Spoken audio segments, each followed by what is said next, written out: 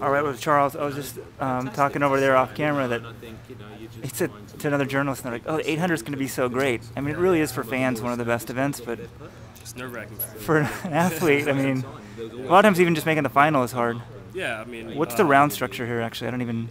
I'm not sure yet. I think it's. There's a prelim, semis, and then there's a final. Day off in the final. So they're having 3 rounds. There's definitely 3 rounds. I think there's 4 heats in the prelims and then 2 heats in the semis. So it goes 16-8. Okay. Yeah. Because sometimes they do that 24-8 in the final, you know. Yeah. Oh, no, that'd be terrible. I mean, that's actually might be a little easier. I think this year they might go semis and we just go top 4 straight up. So it's the final. So as we were saying, the 800 is pretty much wide open, right? I mean, it used to be Nick and Dwayne sort of. Yeah. Oh yeah. They had a second or two in everybody, and they still have the experience, but they haven't run that well this year. Yeah, I mean, it was like we said earlier, they do still have the experience, so you can never really just count them out. They're always there. It's like you go back a few years and everybody's like, oh, Khadivas is done, and then he comes back and makes a couple more world teams, the living team. So it's kind of the same there, but you just gotta really get out there and compete, make sure that you're not scared to make the moves and do what you gotta do when it comes time. Boris, Berian, I keep thinking his name's Berian. Did you even know his name a year ago? No, I did not know his name. Okay, good. Thanks for the honesty. I didn't either. Did not know his name. Well, good luck this weekend.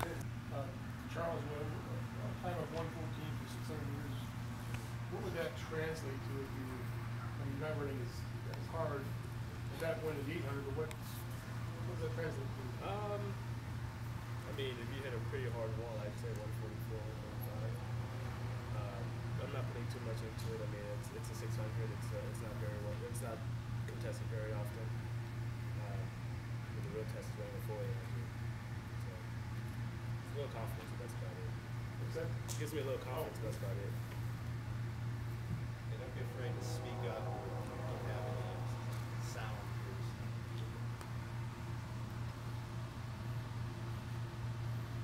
For the question for Charles, what's your event here? What's your reaction to seeing, for most of us, an unknown guy named Boris Berian busting a 143? Now he's going to be in your event. What's your reaction to that? Hey, good for him. Good for him. I respect anybody that can, doesn't have a contract that pursues his dreams and works his butt off. I wish him the best, but when it comes down to making the team, I'm trying to kick his butt. So. Nick Simmons said earlier that he thought the 800 was more wide open this year than it's been in a long time. What are your thoughts on that? I definitely agree with that. I think it's pretty wide open, but you can't go in complacent. You still have to go in with the mentality that it's going to be hard. You have Nick and Dwayne. They have a lot of experience, so you can't count them out. Obviously, Boris ran pretty well. There's a couple of guys that ran really well during World Relay, so you really can't go in complacent at all. Charles, you've been kind of a front runner at times during your career. Are you? You don't have any problem going out, taking the lead, pushing the pace at the U.S. Nationals, if it comes down to that? Not at all, but my emphasis is on racing and competing and trying to win. So if that comes down in front running, then so be it. If I have to sit in the back of the pack and competitor, then oh well. But I think I'm really comfortable running either way now. Do you think you can win the race from the front? I mean, I have to believe I can win the race from the front if I go out front. I'm not going out there to get second or third. I'm always trying to win. Ben, there's lots of talent